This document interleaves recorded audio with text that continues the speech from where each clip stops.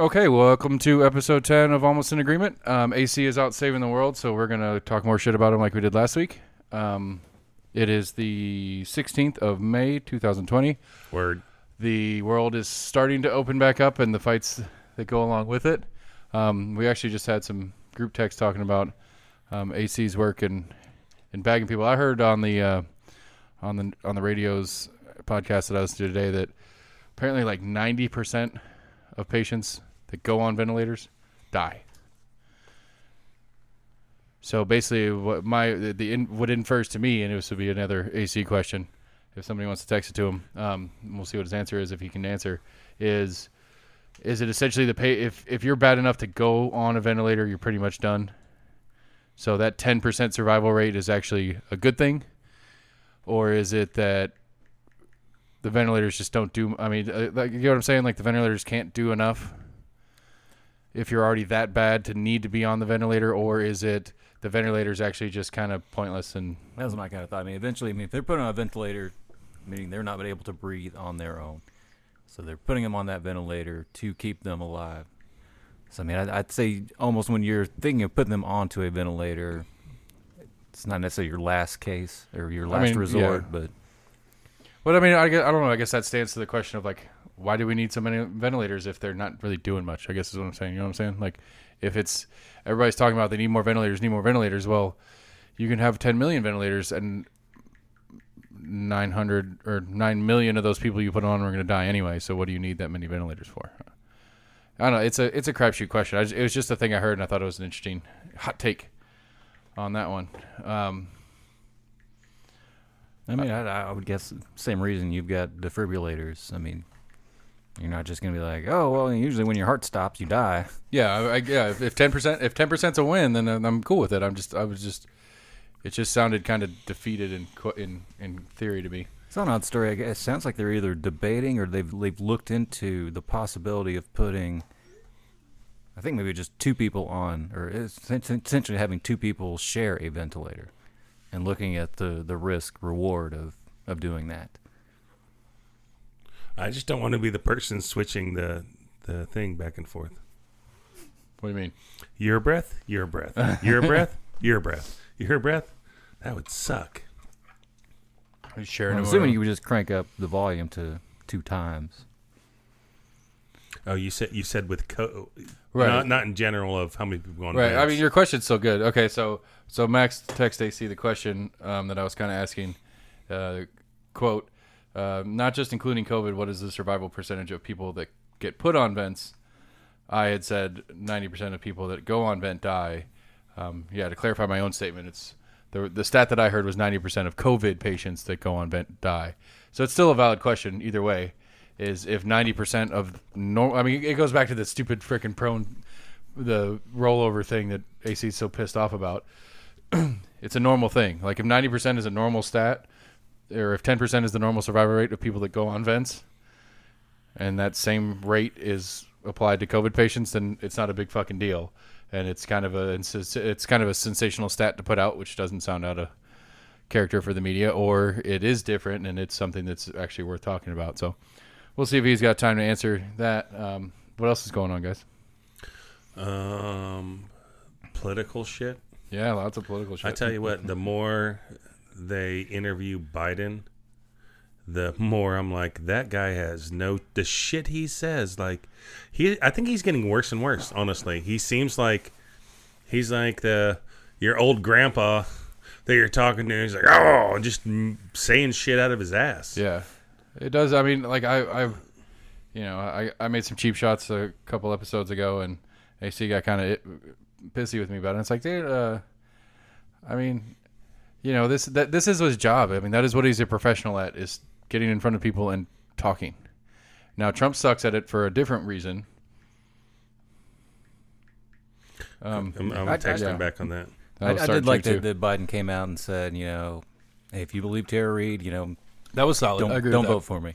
That was like, solid. you know, if I believed her, I wouldn't vote for her. Yeah. I mean, was that his choice, or was that a political advisor? I would say that was whether it was him or not.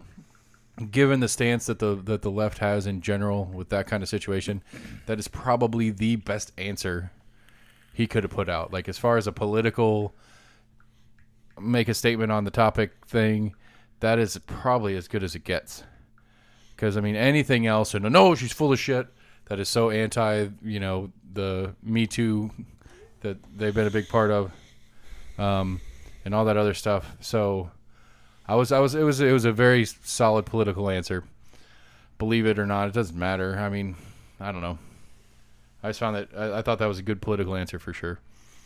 But yeah, he's just he doesn't seem like, I mean, coherent. And honestly, I don't know how they're going to do this stuff. Like my Hornberger, the Libertarian Party's been doing a bunch of like virtual debates where they'll put a Zoom meeting together with the 5 candidates and they'll have a moderator.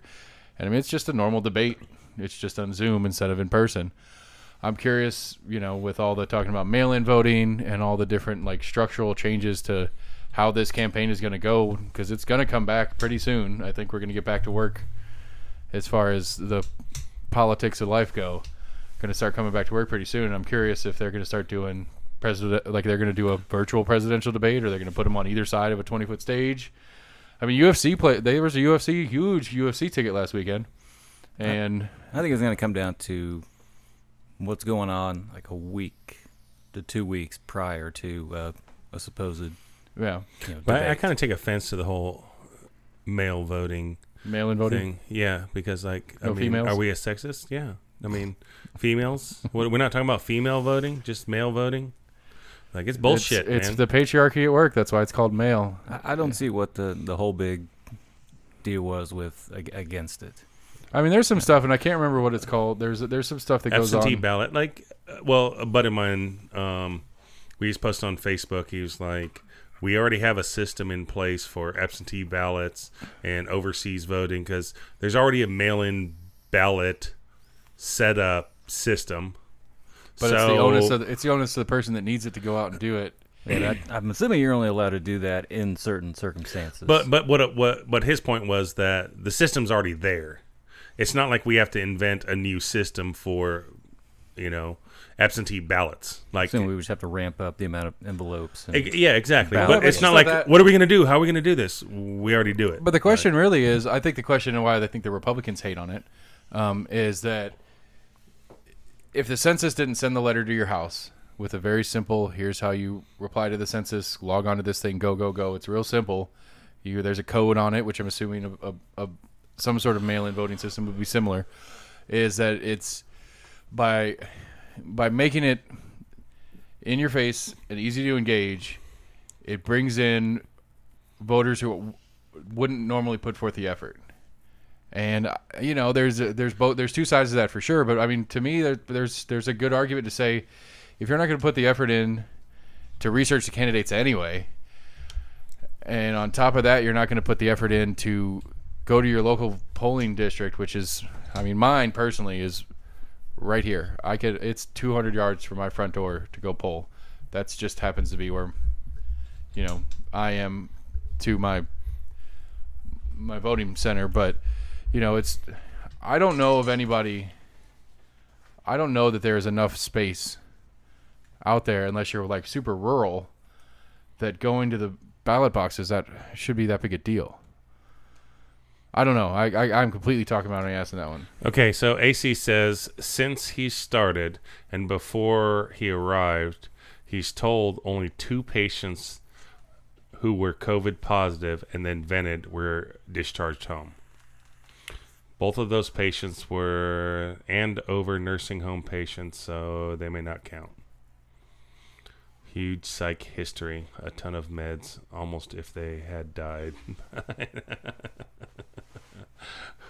Oh, so yeah, okay, so they're okay. Yeah. Okay, so yeah, that 90% is true. So then the follow up. All right, so yeah, the next reply from AC was, put more simply, if you are COVID positive and are vented, you are unlikely to survive. So why are we wasting ventilators? You're right. So my follow up question is, so is that also true for non-COVID vented patients? I'm sure this is a weird episode to listen to with us reading our own text They're messages. like, dink. What was I saying right before that? Oh, the voting thing. I don't know. Like I find it curious that people have a hard time voting. I took more issue to whenever it first. I mean, it came about because of this whole COVID thing, and they had primaries that were already scheduled. Right. So I'm assuming, the issue came up. It's like, well, we have this kind of mail-in voting option. Why aren't we looking at it? I took more option to Trump's immediate response was, no, there's all this cheating that's involved in it, and that just opens up the door to cheating. You're right. Is a fully fair disagree, statement. but he made it out to be that if we did that, now I'm pretty sure he even said that all the Republicans would lose everything, as if he was trying to say that only Democrats were gonna try to cheat the system. And no, you have I'm like, yes, there'll be people out there that may try to cheat the system, but to just flat out say that we don't want to do mail-in voting because all of a sudden, I mean, he flat out said the Democrats were going to win if we did that. Okay, so here's the Republicans question. would lose power if we went into. So here's the question on that. It's just going into perpetuating his voter fraud, which multiple reputable sources have come out and said that it is not what he tries to make it out to be. Well, the question, I guess, would be to kind of flesh out the point of that is, as a percentage of the populace, or as a percentage of party-affiliated voters, do a larger percentage of Republican voters go out and vote, or do a larger percentage of Democrats? So if there's 330 million-ish Americans, so 160, just bad math, but because it'd be more Democrats by number anyway, but just for simplification, so half, so 165 million Democratic voters, 165 million Republican voters. There's a higher percentage of those 165 million Republican voters already come out and vote. Well, we only have like 50 to 60% of voter turnout. Right. No, I looked it up. It's like 50 to 60%. The highest was Obama's first term. Right. And and again, that is something that the Republicans kind of hang their hat on. They have to, is that lack of voting is good for them. And yeah, you have half the country actually electing, but you have the whole country bitching about what's going on. Right. Well, it's like what? I mean, it was like 64 to 62 million or something like that was the Hillary the popular vote. Hillary won by a couple million, but it was like 60-something million for both of them. I mean, that is half. That is less than half of the entire population. I don't know. I guess that's. I mean, how much is under voting age? I would say like a third tops. So, like a sixth. So of voting population. So it's probably like 60-70% of the total voting age population. Well, is Trump trying to say that if we do mail-in ballot? Well, I don't know what he's saying. Like if I had 4 ballots sent to my house and my 2 teenage kids that are 18 that I know are not going to go out and vote because they're 18 and don't give a fuck. Right. Do I send their ballots in? I mean, that's what he's kind of thinking, how that's going. But I think the real reason, is Trump's probably worried about the people that are not going to make the effort. Exactly. To go out. I think that's a Republican stance in general is what I'm getting at. It's not just a Trump thing. Yeah, so the Democrats, I don't want to say poor people, but the people that are not going to get in a car or don't have a car and are not going to make that effort to vote, now they can just send it in. Yeah. And so then they're going to get more of that Democrat vote. I mean, I think that is absolutely true, and I think he's saying for voter fraud, but what he means is, I don't want minorities and poor people to vote. I think that's disingenuous in concept. I don't think it's a minorities or poor people. I don't think it's a class or a race issue. Oh, it's definitely a class issue. No, I think it's a party issue if anything. I don't think it. It could be, but I don't think it's him saying, brown people and poor people voting. It's people that will vote Democrat that are usually too lazy or don't give a shit enough to take forth the effort. I don't think there were some states that changed. They were switching up holidays. I heard some states. I know some states were talking about it, but I want to say some states actually switched to giving people an election day off versus giving people another holiday, like holiday Memorial day or off. something? Yeah, like Memorial Day off, huh. which I'm for, because I mean, I don't think I've ever taken advantage of. I mean, the couple times I've gone and voted, I've never tried to like leave work. I've never had, but that's what I'm saying. I've never had an issue voting with work. Like either, I mean, I've never Go worked on your lunch break or right. I've never worked a straight 9 to 5, but you know they usually open a couple hours before 9, and they usually close with enough time to get off of work and get there. You know, I've never had an issue voting, and then usually No, but you think law of averages like that? Someone that is working a 9 to 5, so they've got their choice to try to go before if the polling places are even open before work, which means majority of the people that are working, that's the times they're going to. They're either trying to go before work, during the lunch break, or after work. But do you think we're still in a world where 9 to 5 is the normal schedule? 9 to 5. See, I had that argument with somebody a while back that said I would say a majority of the country does not work 9 to 5. I think a majority works 9 to 5, but I think a majority of the people work a standard waking hour shift. I don't think you have as many third-hour shifts workers. Well, if you count weekends, I mean, I think that's if you count all the shifts on weekends, I think and that's then you more. That's count second shift and third shift put together. I would say it's more than. I think people working third shift have the biggest argument for it being hard to vote because that's their sleep time. You know, get home, get to bed, and that's the window when voting would take place. But yeah, I mean, I think, you know, I mean, well, there's early voting. I mean, there's like it's not just one day that you can vote. Like I always try to vote early voting just so I don't have to be like, oh crap, it's election day. I got to make time. I always try to vote early. So, I mean, it's weeks. You have weeks of a day you can go. Yeah, I mean, like, even when I was working a job that I didn't have the freedom to do stuff, I'd never had an issue. Like when I was in the restaurants and stuff like that. So back, AC said, you said so is that true for COVID vented patients? Meaning, he was saying that they're unlikely to survive if they're put on a vent, and you said, well, is that true for non-COVID patients? And he said, absolutely not. I mean, my wife was on a vent and she's alive, so I mean that's at least. Yeah, but I think she falls under that list that she could probably have an A-bomb fall on her and she's going to survive too. Probably. She's a tough cookie. But she's crazy. So yeah, but I find it to quote an AC overly used word is I find it disingenuous to say that it's that hard for people to vote in the current system. It is a minimal effort. It is effort. It's effort above waking up and going to work as normal, but it is such a minimal amount of effort. Maybe that's just us and where we stand and how our voting works for us locally. But I've never had a hard time if I wanted to vote. Like I've had it where I got up and was like, "Shit, it's election day. I don't fucking care," and then went to work and missed it. But that was just me being lazy, not that it was difficult.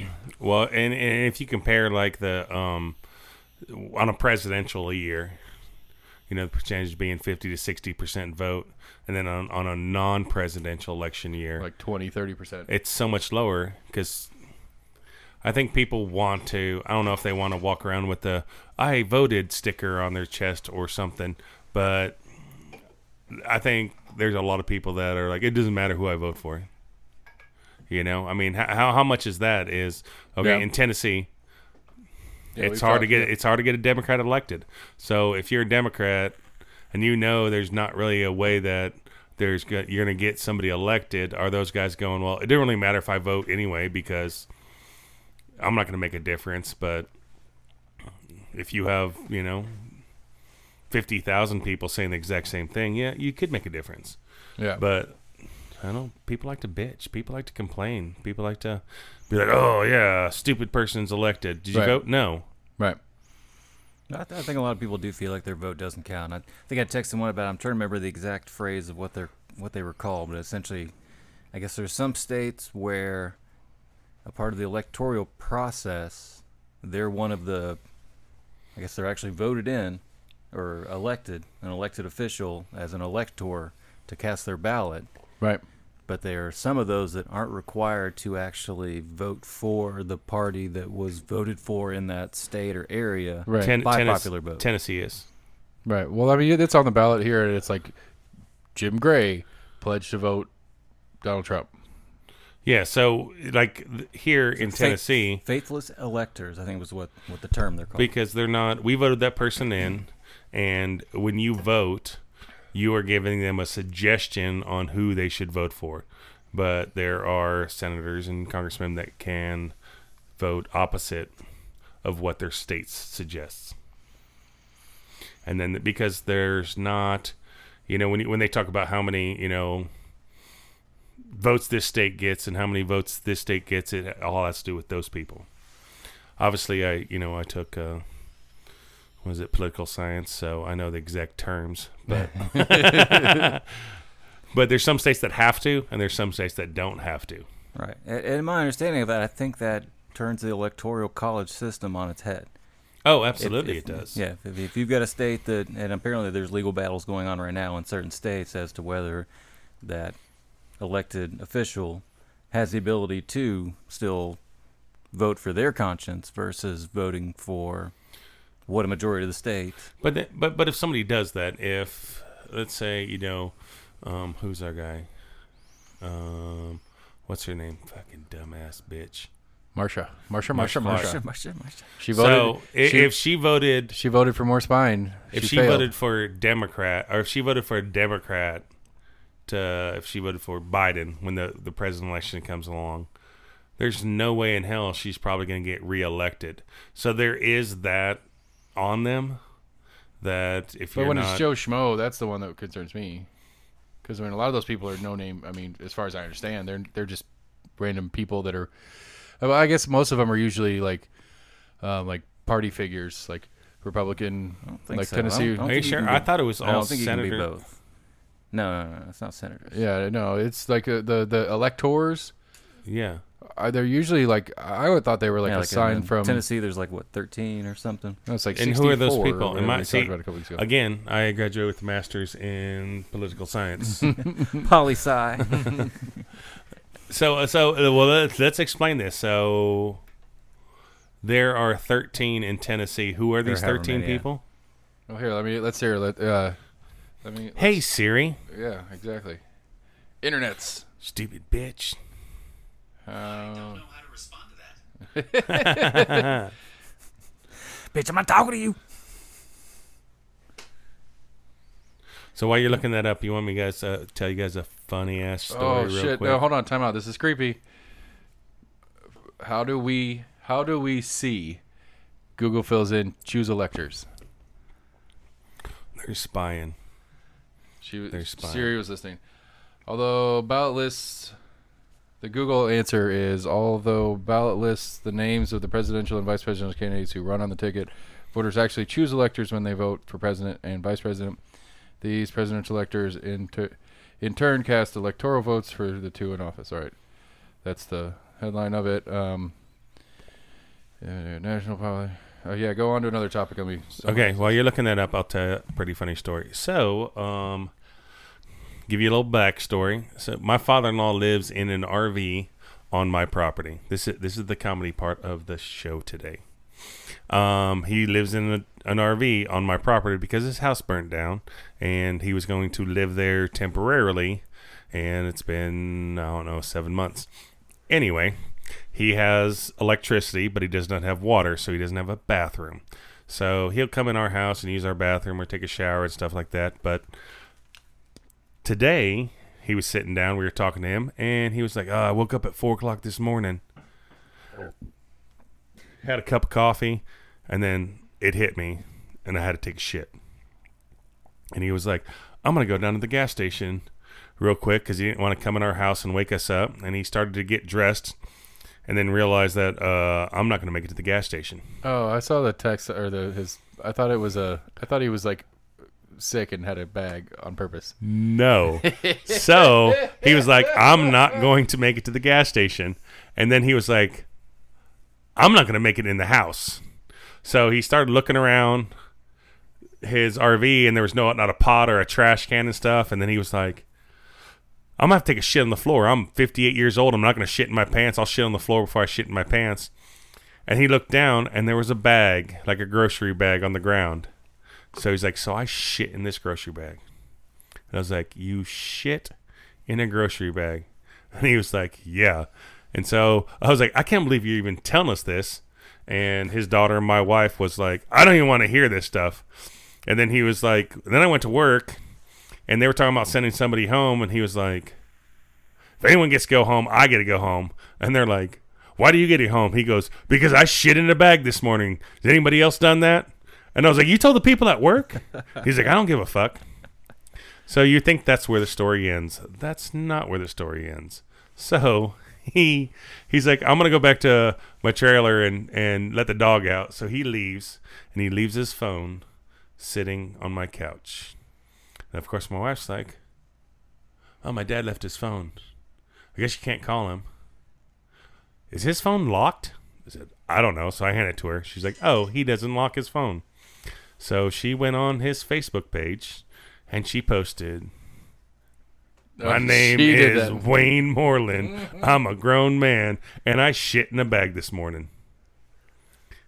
I don't know if he still knows that. And then people started commenting like, ha ha ha, someone hijacked your phone, blah, blah, blah. And then somebody from his work posted, I bet it was a Waggles bag. So he definitely told the people he was working with the story. That it was a Waggles. That is awful. I'm having a hard time, not gonna lie. You can't find, that's why we don't know how the system works. Yep. It's not an easy fix. Just look up how many electoral votes in Tennessee. I don't know. Because that tells you how many people there are. 11. Hey Siri, does Tennessee I was a lot closer have to follow with 13 than I don't know where 60. 60 something came from. We talked about it a couple weeks ago. vote for? Okay, I found this on the web for But I think there's only a handful. I'm not exactly how many sure, but there are some states. Right, that- faithless electors. It Yeah. says that in here. But it says like each state has their own rules and laws for selecting Yes. an elector. And I was trying to find Tennessee's, and Because that's Couldn't one of find the, that was one of the Tennessee's. arguments that I was reading. Because I guess it's at the Supreme Court right now with one of the western states that's going on with. It might be like Idaho or Montana, but that was, I guess, one of their arguments was, we elected this official, or that Right. that official is elected. That does not give them the choice to then. right, it says in here that they're required if pledged. If they pledge to, if they say, if their name's on the ballot is Jim Gray, pledged to vote Donald Trump, they're obligated to vote that. But I recall on the last one is that there was the whole list of electors or whatever, which I don't understand. It said like choose, I guess it said choose 11, and I chose 11 that didn't, because then there's the set that are pledged to vote for, and then there's blanks. There's ones that it's like, again, Jim Gray, but no pledge. So since that person hasn't pledged, they're allowed to vote otherwise, I guess. I don't know. I'm confused about it. Because here's a real interesting question. Because in reading on this is like, so it's like, so your president is on the ballot. So Trump Biden will be on the ballot, and then state of Tennessee will have like 30 electors on the ballot, and then you get to pick 11 of them or whatever. So if I vote Biden, but then vote for all Trump pledged electors, who did I vote for? Biden, I right? wouldn't think that the ballot would list what each elector would vote for. I recall specifically it saying, again, I don't remember the person's name, but it said pledge to Donald Trump, pledge to Donald Trump, pledge to Donald Trump, pledge to Hillary Clinton, pledge to Hillary Clinton, pledge to Hillary Clinton. So there's like 50 names, and like So we could vote 35 for a or person 40 that, of them. regardless of what the majority of the state chooses. We can vote for an electorate that will. Yeah, go that's what I'm forward. saying. That's why I'm very curious. Like I'm legitimately curious, and looking at this and then thinking back at the last time I voted. Like if I voted for Hillary Clinton, but then in the electors I'm choosing to vote for me are all pledged to Trump, then according to the wiki article at least, that if they are pledged to, they are legally obligated to. So if Max and Sam, the two of you I are, understand. I don't think they can pledge a vote prior. I mean that's what I it's saying understood on here. If they're pledged to vote for that person. Yeah. So again, the Electoral College, my understanding of it is you are essentially assigning electors to go vote for you in the college. So again, if I voted for Hillary Clinton, but I selected all electors that are pledged to Trump, who did I vote for? because the electors are the ones that I'm actually voting for, because they're the ones that are actually casting the ballot for president of the United States. So the popular vote would count me as a Hillary vote, but the Electoral College would count me as a Trump vote. I don't know. You I guys think are you can't be double you're- counted. I'm losing my mind right now because it's just. Okay, so last time I you understand voted, what you're saying, but do you remember? Do you recall what I'm talking about? Like, do you remember I the? didn't read? I got to TR Did and you I get your checked the bachelor's box. or masters in poli sci? Maxers in Masters in poli sci. masters. I think I might have got my doctorate. Or was it my- I think my thesis was on electoral college. Obviously. All right, so then we'll shift to the article about 5G in Farragut. Do you read it? That you sent that, and I was like, "This is too stupid to read." It is pretty stupid. I mean, it is exactly what you think it is. I'm So assuming Farragut's it are was hoity-toity city. They're Next to Knoxville. They're They're the Hollywood of right. Knoxville. But they are a separate. See, this is what I don't quite understand, because I know there's, restaurant people that we know that there's different kind of rules and stuff in there. They are not a separate municipality, but they are like on. they have separate ordinances. Like Right. you cannot have more than one sign marquee on your building. You can't have if the road runs east and west, and you have a Billy Bob's Steakhouse on the east side, then you don't get one on the west side. So that's why they're all in the front. So you don't have Right. You can't have more than one marquee, and then I guess not more than one marquee, one logo on your building, and then their marquees. If you notice when you're driving out there, they're really low to the ground. Right, they're short. Yeah. because they're not allowed to have the high. They've got some weird ass laws. Well, I'll tell you what's weird is I think it's D.C. area. I think Virginia side of D.C. Like they all have that low sign, and they have really high like shrubs and bushes like along the side of the road. And so there's a fucking Walmart, but you can't see it because there's all these bushes and trees in the way, and there's just this really low sign that's lower than the bushes and trees out on the corner of the road to get into the Walmart. But so the 5G thing in Farragut, so that's one of the things that I'm curious about, because I don't quite understand where they sit in the realm of municipalities and what their authority really is. But the topic to me that jumps out on that is, if you actually read the article, is some of the residents are concerned because they're dumb that 5G may or may not cause, they didn't say coronavirus, but there may be health consequences of having 5G near you, which is not So impossible. what did they do? Like, It's highly unlikely. What's the difference? I mean, my first question is, is there a separate pole that's putting out a different signal? That's Actually, causing that's the coolest part of 5G. brain cancer, some shit by. The coolest part about 5G is that instead of having those towers that you see around, where they're the big ones, there's a couple. I think Farragut's the one place that I've seen one that has one that are trying to camouflage to look like a tree, except it's like 40 feet taller than all the trees around it, and it looks really bad. But the 5G poles, they're supposed to look like street lights, like street poles with street lamps. Like they're supposed to really blend in as far as the decor of the community. They're not supposed to like be that strong. And so because they're low to the ground, the radio waves hit you, or maybe something. the signals, I don't know what's- but I mean it's a fifth generation Wi-Fi essentially is what it is. And so the question is not the health effects one. That's not what jumps out to me about that article in my thought process is that a municipality has a concern and does not wish to allow these in their municipality. Misguided or not is not important. It could be the dumbest reason ever that they don't want it there, but they have to ask this. It's essentially like Knox County had pot on the ballot couple elections ago. Do you guys remember that? I do. Yeah. And the people were talking about it on the news, and it's like, well, it doesn't really mean anything. We could vote it in, but it doesn't make it legal because it's still a state law and blah blah blah and this that and the other. So it's basically just to make Stepping stone. right. It's to make our voices heard kind of It deal. would be that city of Knoxville or a county Knoxville cop would not arrest you for it, but a state trooper would. Well, it's not even that though. It's that you couldn't operate business with it. You couldn't do anything with it because it's still illegal in the state, which is still kind of weird. But my point with the 5G thing is, so the township of Farragut doesn't want it.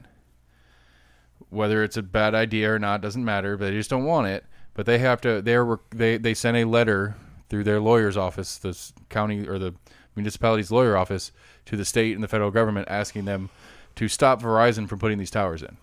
And so what jumps out to me in my libertarianism is that a local municipality has to ask the state and federal government to keep a private company from putting infrastructure on that original municipality's property, because if it's street lamps and stuff, it's going to be in that easement area on the side of the road and stuff. And so we, the town of Farragut, have, not control, that's not the right word, but we are the managers of this domain. And Are you sure that the Verizon isn't putting it on their own private property? if that's the case, then I don't care. But again, the street lamps part, and reading the article, they say they look like street lamps. I'm assuming they're not going going to put a street lamp on a private property. You could, but it'd be kind of weird just to have a street lamp in the middle of a parking lot. And that's fine. That's a There's different. street lamps in the middle of parking lots all the time. Well, if it's but if that's the case, yes, that's a separate issue. But to me, at least it reads like it's going to be like along a sidewalk along Kingston Pike. Yeah, but in that case, so going off of that, can I put whatever I want on a street lamp if I wanted to do? No, they have the right to say what you can put on a street lamp and Who what does? you can't. The people that own it. If the city of Farragut owns that property and owns that street lamp, That's right. That's then you're right. Then a private company cannot put it on it. And they don't have to ask anybody. They don't have to, so But that's- it has to be a private. Has to be a private property. I mean, there's people that, they'll have 5 acres out in something, and T-Mobile or Verizon will come in and they'll be like, "Hey, we want to rent Right. We'll lease this. a square by square thing." Well, Right. right there at in Halls at what's that, Beaver Dam Baptist Church, out in their parking lot area, there's a freaking 10 by 10 fenced off thing with a giant pole.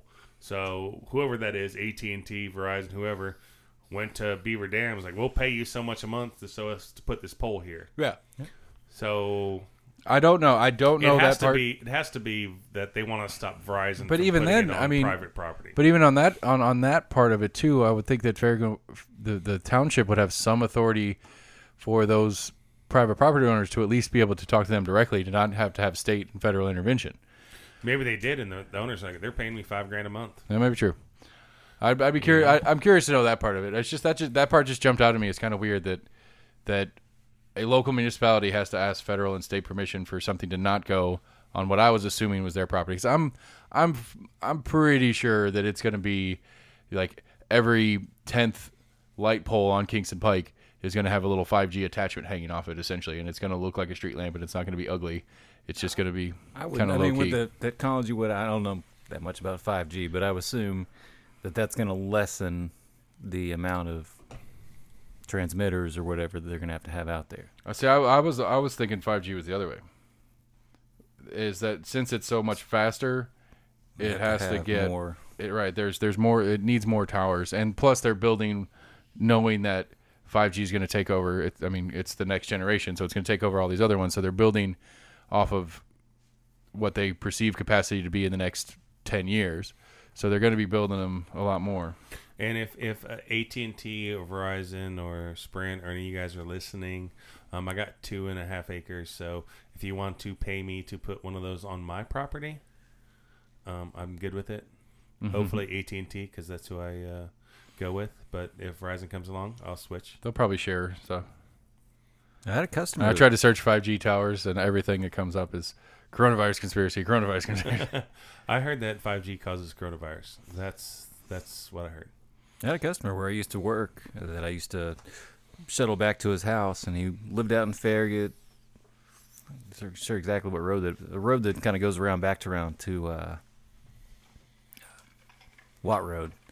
He's back there along some kind of ridge line. Yeah. But supposedly he had like one of the highest properties in Knox County, and he said he was constantly getting By elevation, yeah. by elevation, yeah. He was constantly getting approached by different people that wanted to build cell phone towers or whatever kind of satellite towers onto his property. Yeah. I mean, like I said, I'm Like you At said, least the that may be pictures- more of like the city trying to stop private landowners from being like, hey, yeah. and like Max was saying, like, Well, because $5,000 a month, like, I don't give a fuck. Yeah, 'Cause I was put trying- that shit on my fucking property. I was thinking about it because I was trying to be Please and consistent. Thank you. I'm tired of looking at bushes. Like, I'll look at some That's metal. a nice pole. I was Maybe trying. might I can get wrap some pie Christmas lights around that and make it look nice.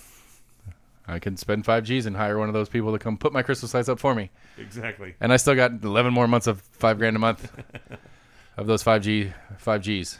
Well, no, because you got to spend $5,000 for them to take it down.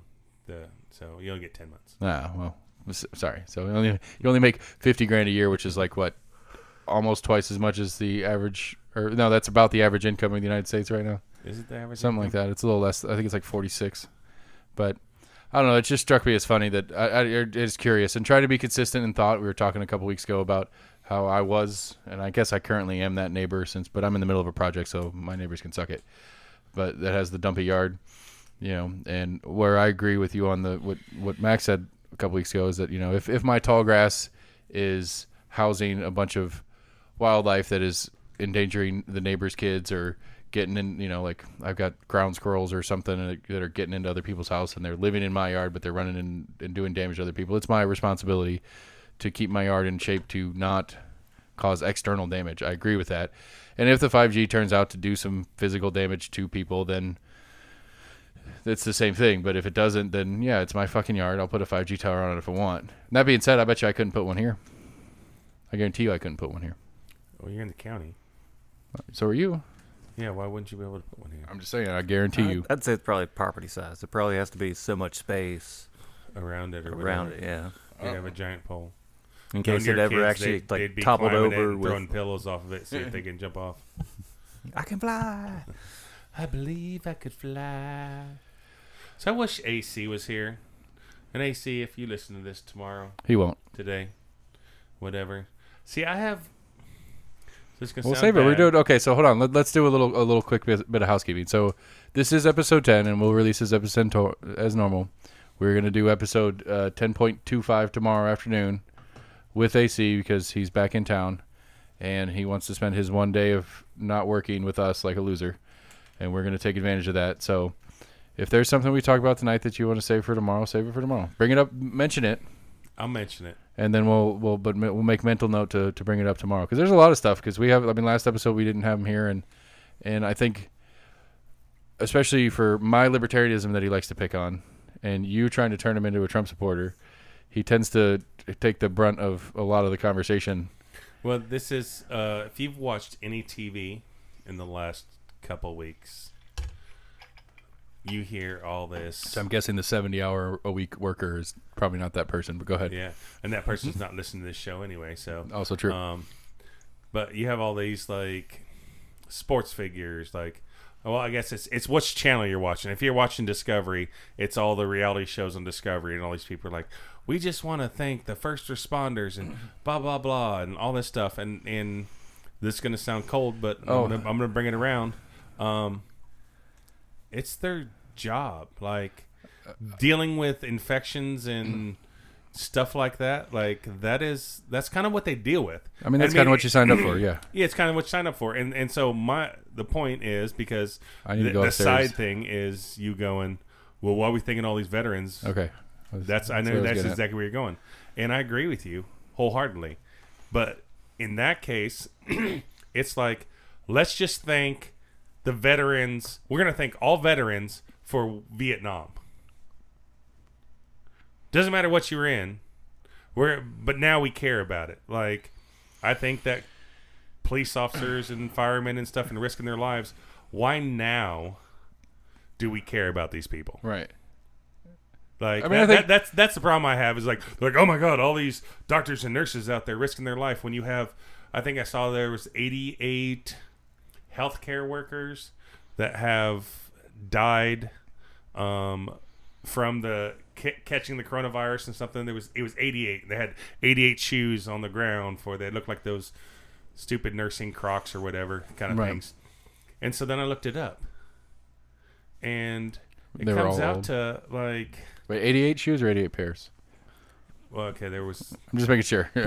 88 pairs of Because they want to shoes. make it look impressive. Yeah. Exactly. So, but then so I looked it up about how many healthcare workers die from infections and stuff. So I had to go back pre-coronavirus and stuff, and there was a study from 92 to 2002, and it was like, so 10 years, and it was 7,000 people in the healthcare industry have died from catching something While from working. what they're doing, infectious disease or whatever. So I'm like, okay, 7,000 people divided by 10, that's 700 people a year.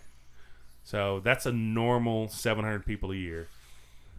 And there we've had 88 die. I think- okay. So Yeah. the thing is, I'm not and I'm not trying to be cold and saying that these people don't deserve it, but But it's not even a spike, realistically, at this no, point. it's not. It's not even hitting the thing. It's like Because the question really is... let's appreciate them all the time, Right. not just all of a sudden everyone's like, oh, Well, how about let's just appreciate people for whatever they do. If you work at McDonald's and you're a little fucking shitbag, if you're a shitbag, I'm not going to appreciate you. But if you're doing your job, thank you. I say thank you to the fucking grocery store clerk when I'm checking out. Mm-hmm. They check out my shit and they go, "Here's your receipt. You got this many fuel points.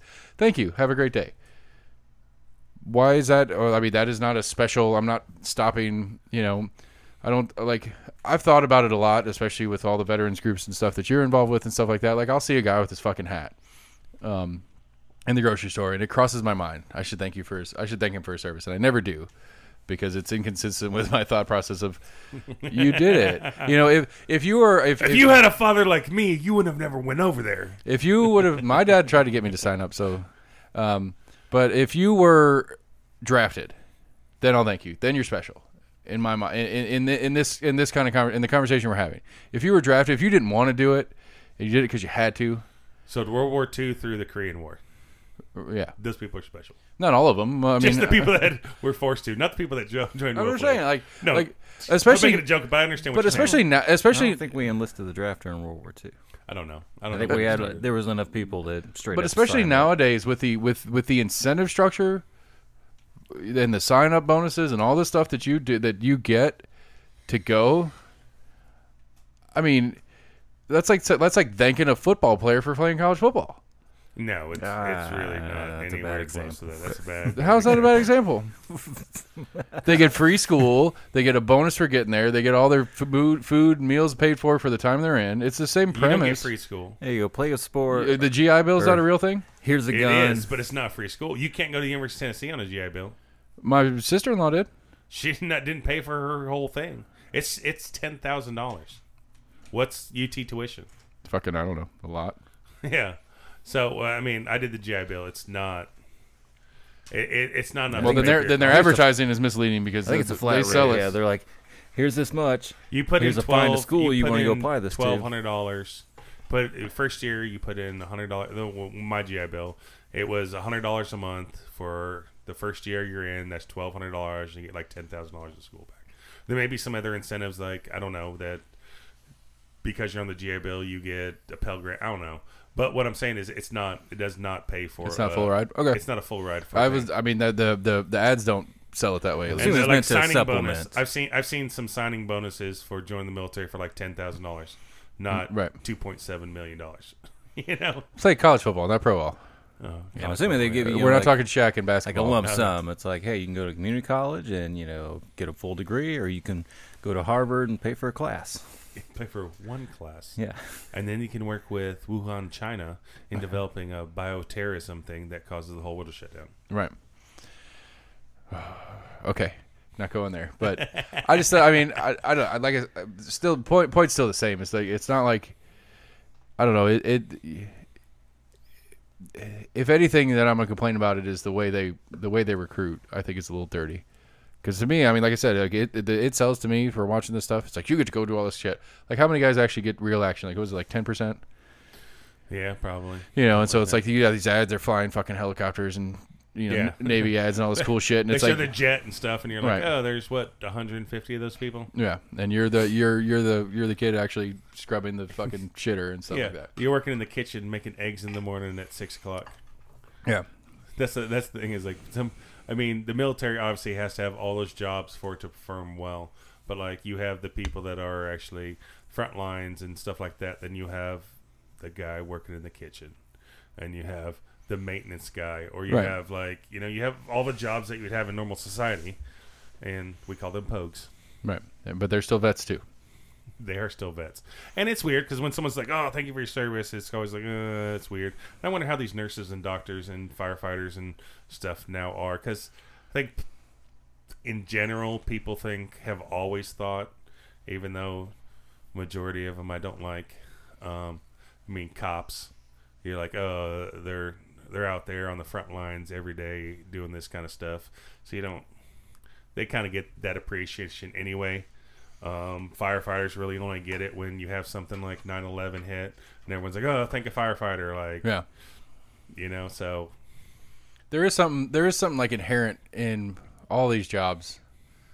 Probably less healthcare, but like police, firefighters, military, that there is something like inherent that like I don't know if we teach our kids it or if it's just there in the first place, but like I mean, a fucking fire truck to a 5-year-old is the most amazing thing on the planet. And the guy that gets to drive the fire truck and wear the cool suit is the coolest guy ever.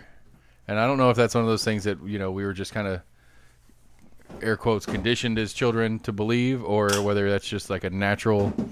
Because I mean, It's part of it. I mean, when you watch some of the kids shows, I mean, like, you know, Bob the Builder and Right. kind of things like that. You know, there's always episodes in there where they'll, you know, have a Officer Bob and, you know, yeah, Firefighter Joe. you know who's the redheaded stepchild of that whole entire thing, though? Coast Guard. EMTs. Oh, Like on Halloween, they've got a slutty doctor, slutty nurse, slutty cop. There's never a slutty EMT costume. Like, those are the people out there like, I'm on the front lines also. Like, why don't I get appreciated? Yeah, They're like, yeah, you're an EMT. I didn't realize how much a big difference there is between an EMT and then getting your actual like paramedic license. oh yeah. different. Like AC Yeah, it's says, like totally, it's much more harder to get. Or it's a lot AC more says all the school. time, if we're out in the woods or something and he gets shot on accident, and you call 911 or whatever, and they're like, we'll send an ambulance, and he says, ask them if there's a medic on it, and if they say no, just tell them to leave it. Tell them leave it. You're Tell in them my don't hands. even send a truck out here unless there's a medic on it. Yeah. Well, it's weird because, you know, following a lot of military things, and these people like volunteering. You know, like a guy that we're going to try to have on the program here, that he volunteers over in Syria. I started watching, by the way. And then you have other people that volunteer, and you have one guy that was he was a medic in the Army, I want to say. Yeah, I was telling Sam about it before recording that, like, Yeah, over there he's like a field surgeon. Over here, at best, he's an EMT. Yeah, he's like, in the United States, I'm EMT, and here I'm a doctor. I'm a surgeon. He's like, it's just crazy that what I can do over here, they look at me as a doctor, and in the United States, I'm a EMT. Right. Well, the question I had about it when I was watching it is it because of his licensure and stuff like that? Has he gone through the schooling and all the crap, and that's why he's not further than an EMT, or is it the lack of anything better over there that what is just an EMT here, like literally just an EMT here, over there you know is how to the- put a Band-Aid on? right. You're That's a It's doctor. different. Well, I mean, like what Ted was saying. Who? When he was overseas, Fred and Ted, when he was overseas, the Army guy from the show. was that, like, you know, EMTs are only allowed to do certain things where a paramedic can put IVs in and offer drugs and stuff like that, where EMT is really like, let me get you stable until somebody that knows what the fuck they're doing. They put Right. this neck brace on you Yeah. and strap you down to a Strap the gurney. board, and yeah. So essentially what it is, and this is where my libertarian gets to scream, yay, is that the lack of regulations lets a guy who is capable of doing a job well do the job to the fullest extent, where the regulations here says if you don't have a mountain of fucking paperwork that says you can do your job well, whether you can do your job well is not important. You can't do that job unless you have this mountain of paperwork that proves to the state that you can do your job well. Mm-hmm. Because I mean, like, obviously, honestly, this guy, just through the two, I think I've got 2, maybe 3 episodes in. You know, I mean, this is some Battlefield straight up real shit he's doing, and I'd be okay with that guy shows up if I get shot when we're out hunting sometime. Yeah, and You know. but he also has military training. So, like, when I was in the Marine Corps, I went through Marine Corps just has no medical because we're a Department of the Navy. The Navy has all our corpsmen and stuff like that, and I really like the medical side. So, anytime there was a time where I could do any kind of medical, I did it. I got certified as a CPR instructor. I took a thing called Corpsman 3-4, and you'd have to learn how to do IVs and learn about drugs and stuff like that. And I learned about all that stuff, but I wasn't qualified to do that stuff. But if shit went down, I could do that stuff. Right. Basically. Yeah, So- the rules are out the window when you're in the field. And Yeah, shit's nobody happening. cares. If I'm Right. dying and you think that's Right. amputating my leg is, even though you're not a surgeon, I'm okay with you cutting it off if that's going to save my life. Like, Right. You're the best. You're the best. You're the best I have right now. I'm You gonna. get, I'm you gonna get better side knowledge than anybody else. with- Yeah. But the show we're referring to is called Hunting ISIS. And there's a guy, Jeremiah, and I friended him, and he's going to be back. He's should be back, coming back right now. He was Oh, I'm curious if he's gonna have any issues getting back right now, considering all. well, the he fucking- he was there for he was getting. He was, I mean, I don't want to say leave or anything, but he's a volunteer, so he leaves whenever he wants. But he was coming back. He said, I guess this was a week and a half ago. He said, I'm done here in a week, and it's going to take me another week to get back. So we're shooting for like July 6th or June 6th. And he's going to, we're going to talk to him about coming on the show and kind of his perspective of the stuff he's doing. Because if you don't know about it, there's a lot of people that are prior military that volunteer. They don't get paid anything. They have to pay for their own transportation. They have to do all their own stuff to get over to this country to fight against ISIS. And so this is trying to hopefully we can get him on the show and have his perspective, which is going to be obviously way different than probably a lot of us and what he's dealing with and seeing and stuff. So Yeah. we'll see if that works out. Yeah, we might have to have a special double expletive tag on that episode. Double explosive. Yeah, I mean it's pretty crazy. I mean they're just hanging out in that whatever the training center or whatever it was, and Uh-huh. there's a sniper in town, and they're just sitting out there trying to figure out. Let's where see if he is. gets out. Yeah, Yeah. put the dummy out, and they're just talking to the camera, and all of a sudden, Yeah. Choom. Shoot. He's like, oh, dust. I can't shoot from that position anymore. I got to go move over to another position. Yeah. Oh, nope. Dust again. Let me go over to this position. Yeah, and then the Jeremiah guy is out there. They're out trying to flush him out or whatever, and he's out there behind like just like a dirt wall. Yeah. That big fucking machine gun just comes up. Anything? And then he just It's kind of move crazy. like 10 feet to the left to do it again, and then move a little bit further this way, a little bit. I mean, it's fucking, yeah. It's a pretty whole fucking nother crazy. world. I Yeah, mean- the doctor guy, the Ted doctor or whatever his name was. I think it was Ted. But he was like fucking, God, he was mean. Like he was angry. Like that's like you're here on volunteer, and I get it. But fucking Christ, like he fucking like he was screaming at that lady, that dude. He's like, perfectly good fucking wheelchair, and they're using it to move their shit. Yeah. So he goes over there and like he grabs all their shit and shoves it into their chest and puts this old man in the wheelchair. He's like, he fucking do it, just carry this. Did you see the one with the where they're huddled behind the car so they get shot at, and they're like, "Does everyone else see the ID right there?" Like, and then the guy's like, "Yeah, I wish I had a gun on me," and he was like, "Here you go, you can have this one," and he ran off like. It's a I whole haven't seen that different part world. yet. Yeah, it's crazy. And so, like, you know, and those people, I mean, whatever you believe in military and that kind of stuff, but that's commitment. That is, I see a cause, I'm not getting paid shit, and I'm going over to do that. And that's completely different than our military that, I mean, when I was in the military, didn't fucking matter if I wanted to be there or not. I signed up for it, and I'm there. I'm doing the job. But it's a whole different issue when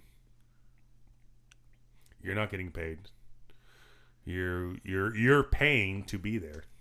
So it'd be a nice perspective. Yeah, I mean, And we were hoping to get my brother, and I told him he was going to come. He's we're trying to get some like guest people to call in and have some different perspectives on just different things because we're a bunch of idiots for the most part. So getting a bunch of perspectives, and he's a teacher, and he teaches biology, chemistry, physics, geology, that kind of stuff. So getting his view on some of the stuff, which hate to say it, Sam, we had a big talk about the whole iceful, glacial thing like that, and he had a very he was like, you're absolutely right, that glacier is growing, but the problem is the other side of the glacier is melting faster than that one's growing, so it could be an anomaly. And when we look back, like he talks about, and he agrees that we're coming out of an ice age, so that changes stuff. But the whole idea of that we're melting faster than we've melted millions of years ago, which is a whole nother fucking thing I want to ask him about, because how do you know? Like, I don't understand how you can look at core samples from a million years ago and know like Yeah. who was the person that made that up? I think Like a lot of science, I wonder about that. Like Yeah. how was that? I think he's probably going to be good on that too because he's not a practicer of it as much as he is a teacher of it, and so his ability to explain it to children like us Exactly. should help get us a little more and he does a understanding. lot of experiences. We were talking about like having water. Like he was, I'm gonna screw it up, but he was talking about like water in a vial, and then if you take a vial and you put a little bit of water in the bottom of it, you put a temperature gauge in it, and then I think you put it under like a heat lamp, and then you take a vial with no water in it and you put a temperature gauge. Right. The one that doesn't have the water in it will heat up faster Right. than the other one because of the water is pulling the heat out of the air. Like, so he does science experience with his classes and stuff, and that's kind of one that he was talking about global warming. Even though I argue with him on a lot of bunch of shit, just like you guys, but So it doesn't matter that he knows better. You're still going to argue. I'm That's still your gonna- point. Okay. yeah. And so he was supposed to be here tonight, but not here tonight, but calling tonight. But I think it'd be cool to get some more people and different peoples For sure. That'd be cool. Yeah, I mean, I think I want to do a lawyer episode at least once or twice Yeah, get a lawyer in here and kind of see what his is. His because he is a I think it's always great to find people that are bastions of their niche. right. Well, that would be because curious we are too. not a bastion of Any anything. right. Well, one of the things, but for the We know a little bit about a lot of stuff. for the lawyer episode, what I want is he is a flat anti-Trumper, and so I trying to spread my libertarian views of trying to push him towards libertarianism, and I say that, and he voted for Gary Johnson last time, but he won't even look at Hornberger now because I keep talking to him about it, and it's really confusing to me because like. He was the one that posted the picture I sent, and this was a couple weeks ago, where it was a cartoon of Biden, and it's like just this whole list of it's the pros and cons list, and the whole list of cons for Biden, and then the one pro is he isn't Trump, and which is it's great, it's hilarious, it's funny, it's perfect, and it's a perfect to me it's a pretty accurate description of a lot of mindsets currently. And like I keep trying to poke at that. It's like, well, I got this other guy who has less cons and absolutely has that pro because there's only one guy who is Trump and this one isn't. And so I'd like to see his, and especially a guy who voted for a libertarian before, who like brushes the new one off. Maybe he was burnt. Gary Johnson was a terrible representative of the party, but again, like. For that part, for me, is like it's just I want to see. This is going to be a bad one anyway, but I want to see where we have a third party on the ticket, like a Perot we had in the past, where they get to get up there in the debate stage and they get to be part of the game, and one that's more centered because I think Perot was actually kind of probably a semi-libertarian, so he's probably the best real example that we've had. And most libertarians probably tend to pull more from the right. And going back to a conversation we were having earlier about how the Republicans need every single vote that's their vote, air quotes, or the Democrats are going to beat them. So anytime there's a third party, unless it's a way further left third party, it's going to take from Republicans more than Democrats. But I think a good, solid libertarian candidate, I think Hornberger fits the bill a little bit. He's got some issues he's a little bit comes off a little bit too preachy it's core libertarianism, and I don't dislike it, but I could see how it's off-putting to people that aren't already into it. Like we were going through candidate stances, and he does his gun control one, and it's like it's a very like Constitution says the right to bear arms to protect yourself from this, that, and the other, including the government, and all that stuff. And it's like, yeah, I agree with that 100%, except it's not really a, Biden has a specific viewpoint on it, that's discussable, where where most of the Hornberger stuff comes off. And this is why it's hard to argue libertarianism. Could we get a politician in here? Like, I mean, we could try. I thought about straight up, just straight up emailing a podcast and stuff. Not to belittle you guys, but I'm doing to me in the same is AC's the only one that we have here that has like a an expertise in a certain field. You know what I mean? I mean, unless we're going to be talking about transportation, logistics, which nobody cares about. An accredited version or an experiential, because you have plenty of military experience that we get to discuss. Yeah, but I mean that just you and I combined. I mean, I would argue that you and I combined are the economists of the crew.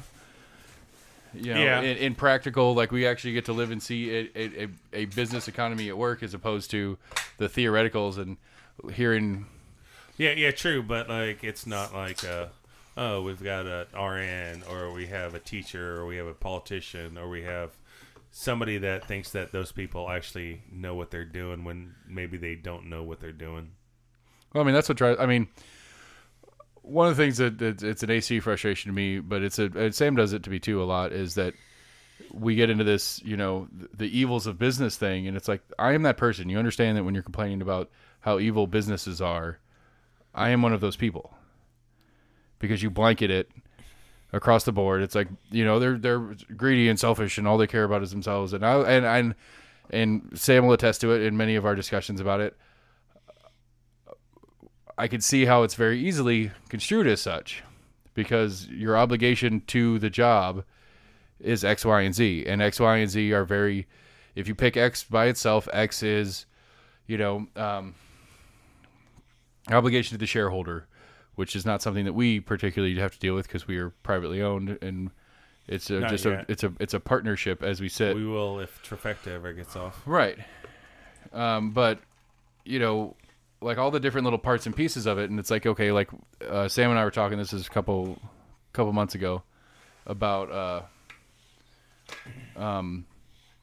like globalism and offshoring, whatever, and it's like, if I'm the CEO and my obligation is to the shareholder, because that's the job, period.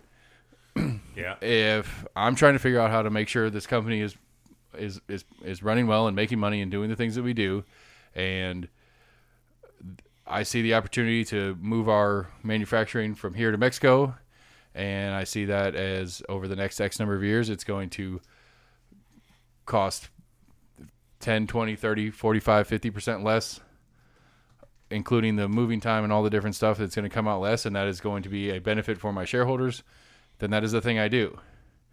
It's not that I'm selfish or greedy.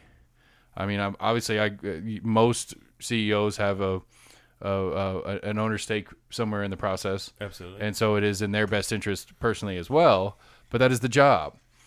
And if you could figure out how to incentivize that job in a different way, I'm all ears. But, you know, if the company is built in a way, the CEO does the job. And so you can't, it's too easy. It's just too easy to blanket statement hate on owners and CEOs of doing what they're supposed to do.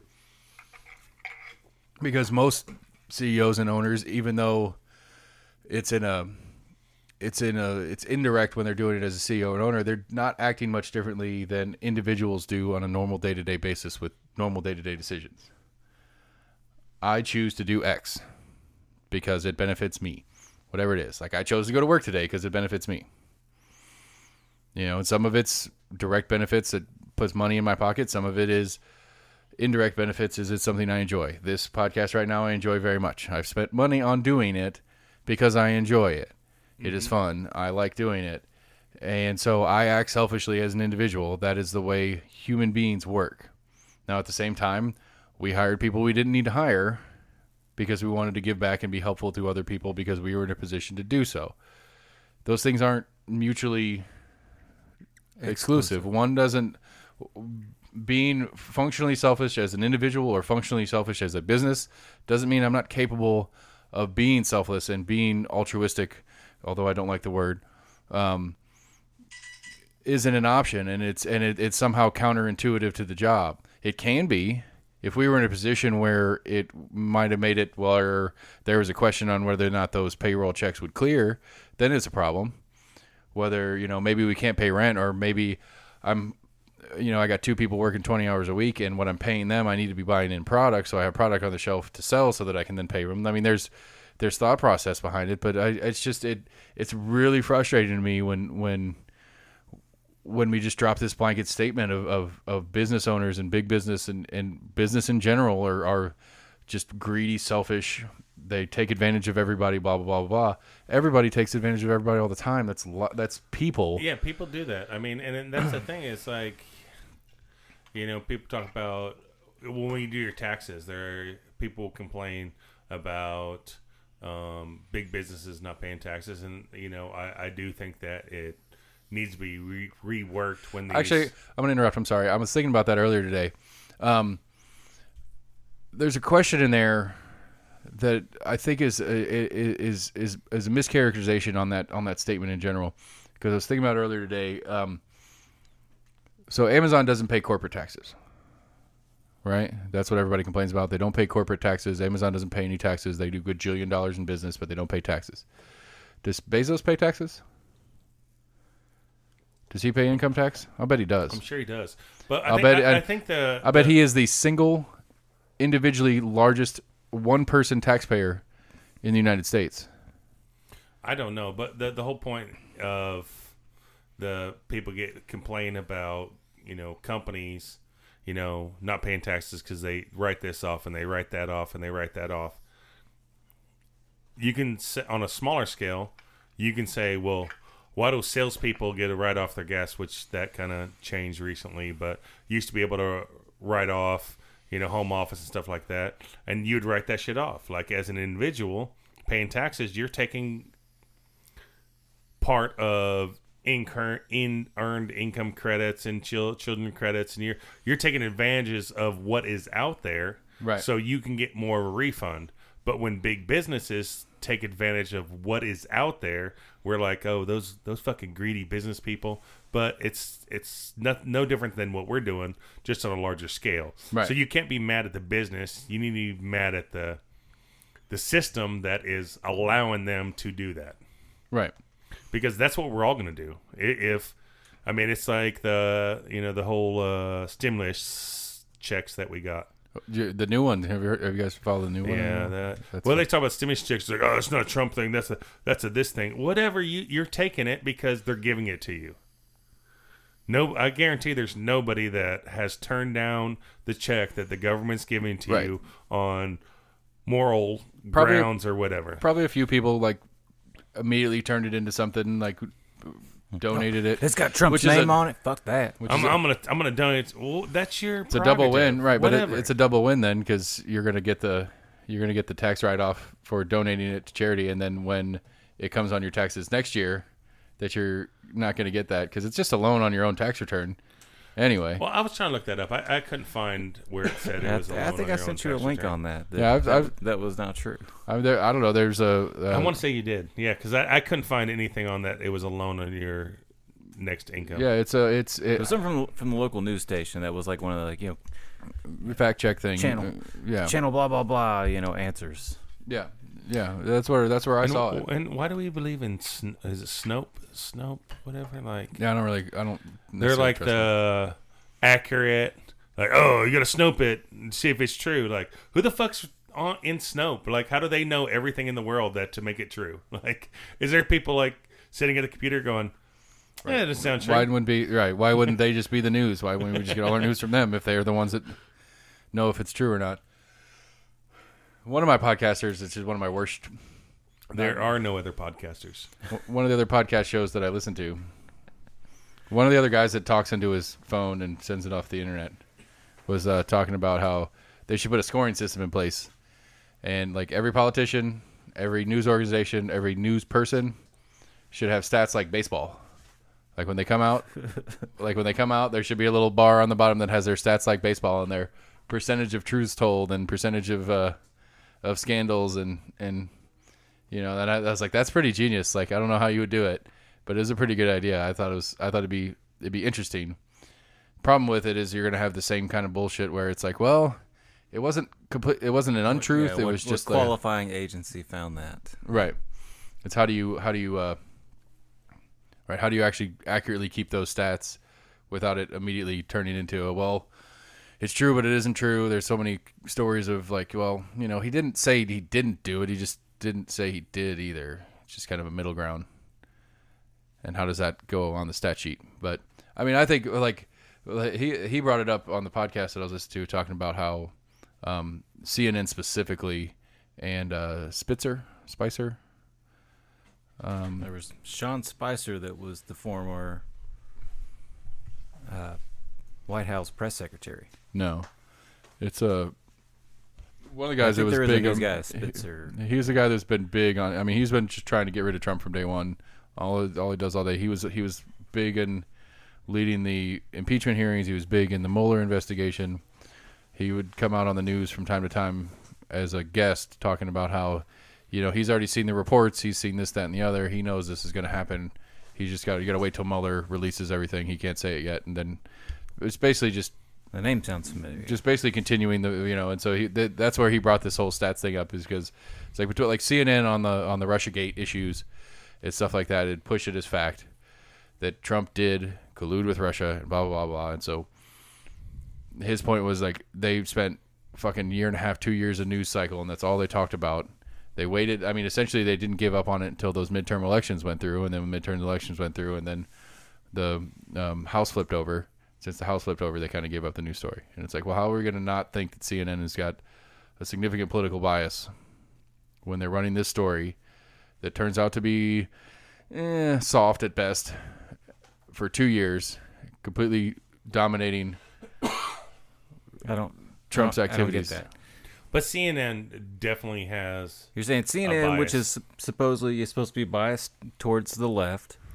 And you're saying so when the House switched to more Democrats is when they stopped being less biased?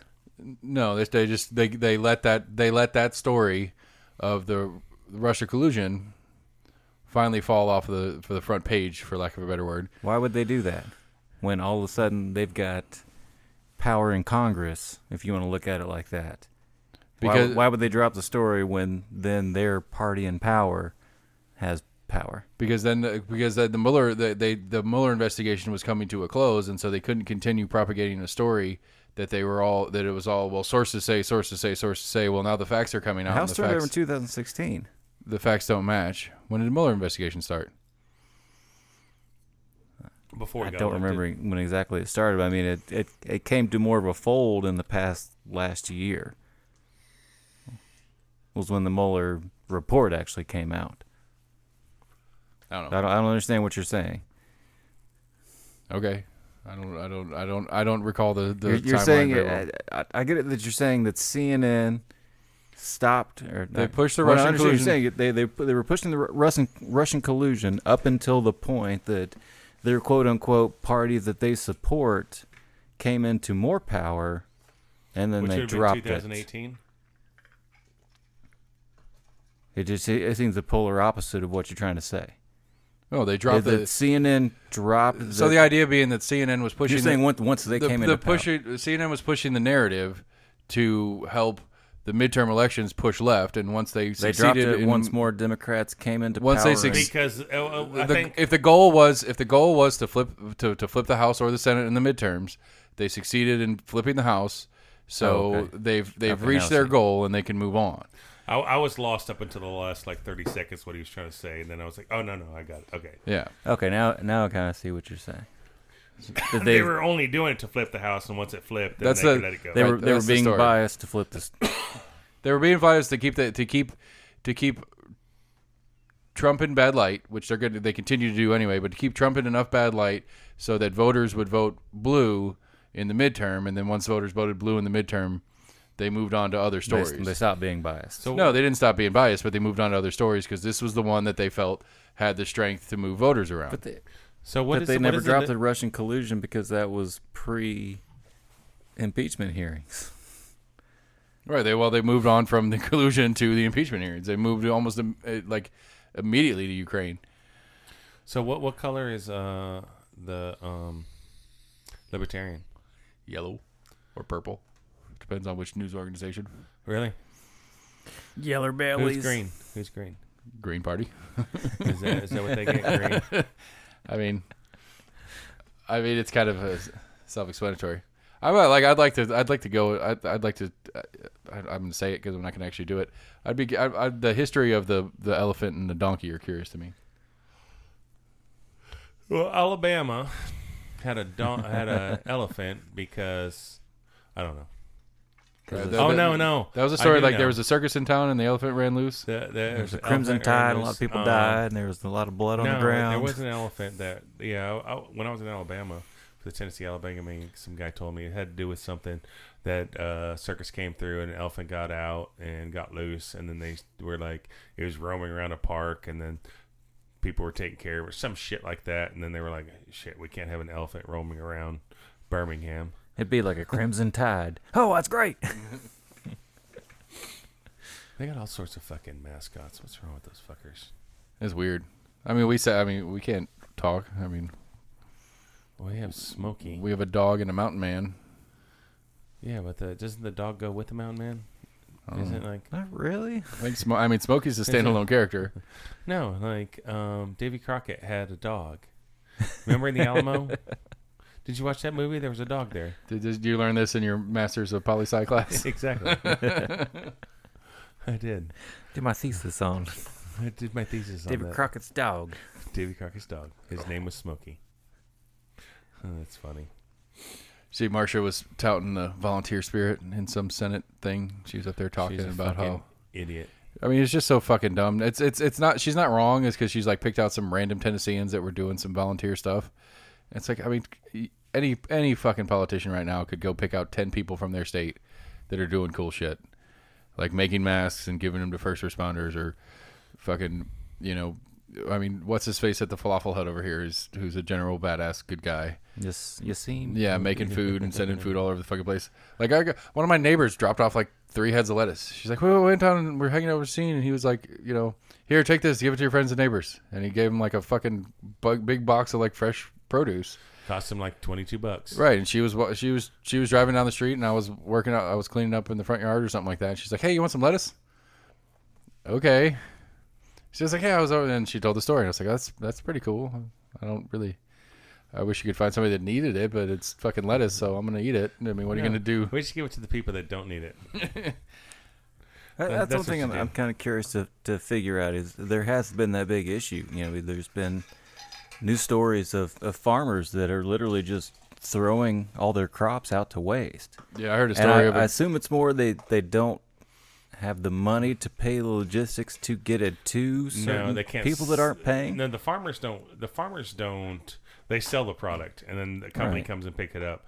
So, like, there's one with onions. Guy's like, I got a field of onions I'm dumping because he's like, I cannot sell it for $1 a pound. Like, logistics are down. And then there was the milk one. But is it logistics or is it the demand?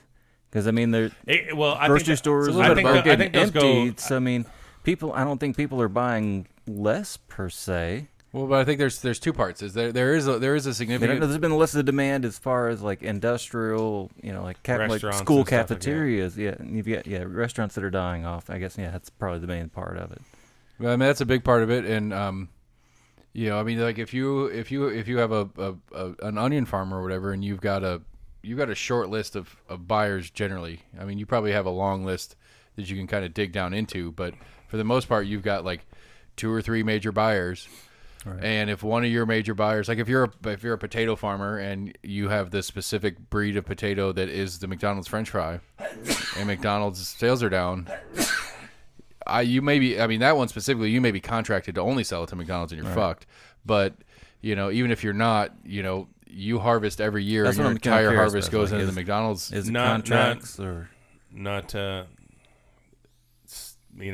say you're an idiot, but that it was the worst food example you could use. What, the McDonald's potatoes one? Yes. I don't think so. No, it absolutely Don't they have like a specific potato that they use that's like Yes. genetically their and potato? potatoes, the whole United States, you have 2 in late September. Right, and the black potatoes You that don't fry have right. the Norcotas that come out. In October, you have the Burbank, which is what's the most popular, come out. That's the year. Throughout the year, there are no other potatoes grown throughout the year. Those potatoes that come out in September, October are harvested. They're put in a warehouse, and McDonald's will contract with the company for so many pounds or whatever, and that's it. So the coronavirus has nothing to do with how many potatoes are still Or in a sitting in a warehouse. warehouse from whatever. Well, Now, I mean, if you're unless talking the about different warehouse produce, I could agree with you. I was just being a dick in the case of Well, I mean, you potatoes could only still- harvested once a year. You could still run the game of like, well, no, because they're not in a harvest to dump them right now either. So I guess you're right. No, they're just sitting. They're sitting blackware. And when I first got in the food service business, I was like, "What the fuck?" I figured people would be growing those all year. Nope, it's a once a year crop that comes up. The crazy thing I think was milk. Like there was one farm when I was watching a video, and it was you saw their milk pumping farm or whatever, and there was a river of milk, and it was flowing out into the creek out there, and he said, nobody's buying milk. I don't have any milk. I can't get anybody to buy my milk. And he's like, we can't stop Milking a cow. right? You can't stop milking the cow. All right, it'll stop producing. Yeah. So he's like, the only choice we have is to just dump it. And it was literally a river of milk. And it was like 47,000 gallons he was dumping. And it was like, Right. it's crazy that, but a lot of the thing is, keeping up with the food service side is like the meat thing. There are farmers, and I've seen a bunch of videos that are like, standing in the field with a bunch of cows, like, we have the cattle. We can't get anybody to buy them. They're like, talk to your local farmers. You can buy this stuff. There's not a shortage of meat right now, but the problem is you only have 4 processors in the United States. Exactly. That's Right. what We I talked heard. about was that last week. Yeah. It's the main like low in processing amount. So those processors stop. You got Tyson, who for whatever reason was like, oh, we got 3 people that came down with coronavirus, shut down the manufacturing.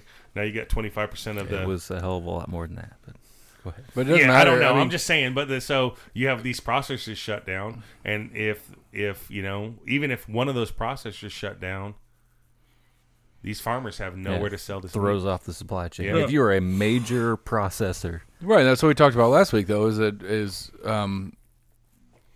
Why are there only 4 processors? In fair market discussion, there's got to be an outstanding reason on why there's only 4 processors. I understand that you get to scale. I would guess there's more But- 4 major company that are processing. Well, they're well, But there's gotta be a it's just competitive game to have a smaller Tyson, processor. Like, you've heard of IBP, right?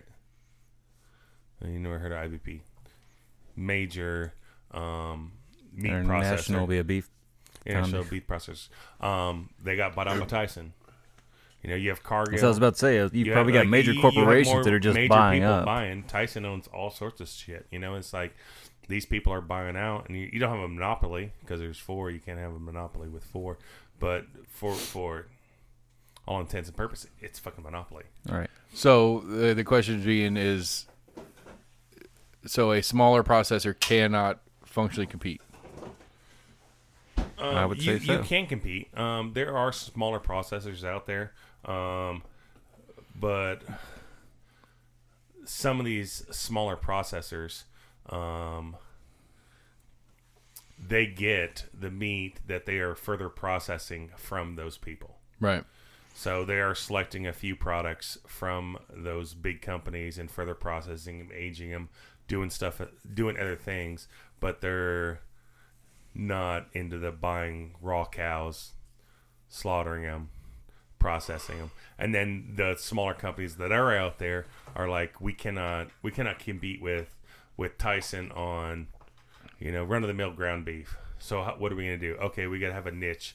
We've got to deal with smaller farms or fully integrated farms, Right. and having a story to tell of why you can demand $3 more a pound for your product. Well, because one of the things I was reading on it is that there's some particular EPA or not EPA but FDA safe practices whatever in place that makes it harder or more expensive for a smaller processor to stay legal.